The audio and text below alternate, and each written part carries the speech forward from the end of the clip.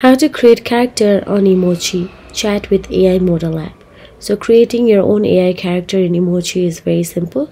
First of all you have to do is navigate to the Emochi's website or simply download the Emochi app on your mobile device. So here I'm using the web version of the Emoji.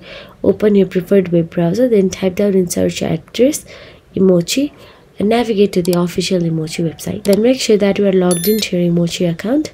Once done, so tap on the Me icon available at the left hand sidebar and navigate to your profile. Once you are on your profile, you can see the create character option available there with the plus icon available. Now all you have to do is tap on it. Now simply choose the type according to your preferences. Once you choose one, you will be navigated to the other option. Now here all you have to do is type down your character description. This is the most important part. It defines how your AI behaves. So you can simply write down a whole sentence, but I am just here typing down the cute and enter. Now wait for a while for them to generate the photos or the AI character. Then all you have to do is tap on it and save it on a device if you want to.